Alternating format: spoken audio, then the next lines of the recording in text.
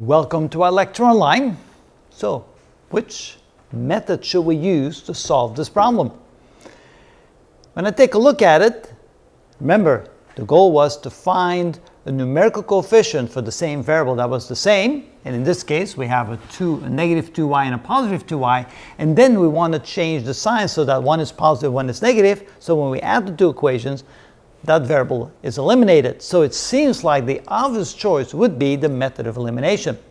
So side by side, we're going to take this and use the method of substitution, because all I have to do is move the negative 2y to the other side, and I have x in terms of y, and then I can substitute that into the second equation. It sounds like both methods are pretty good.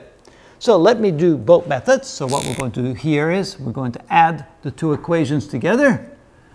So we get x plus 3x, which is 4x, a minus 2y plus 2y, which is 0, equals 1 plus 11, which is 12. So we end up with 4x is equal to 12, divide both sides by 4, and so x equals 3.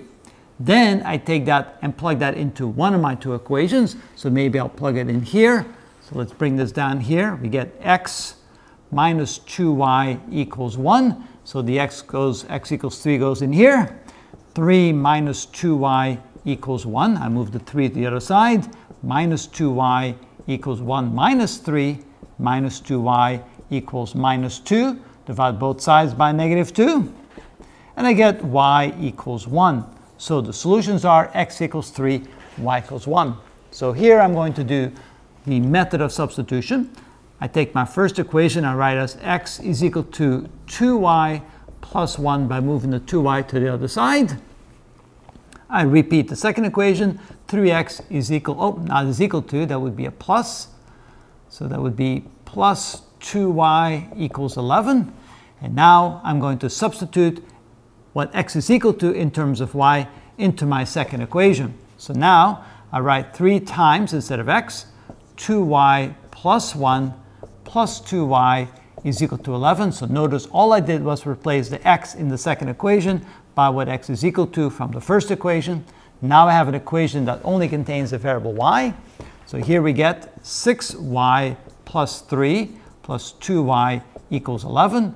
Move the 3, move the 3 to the other side. I get 6y plus 2y is equal to 11 minus 3.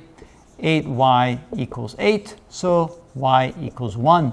And then I take that and plug that back into one of my two equations. Let's take the top equation.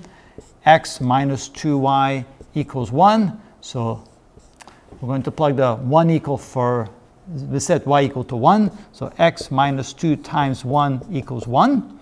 X minus 2 equals 1. X is equal to 1 plus 2. So we can say that x is equal to 3. That should be 3. There we go.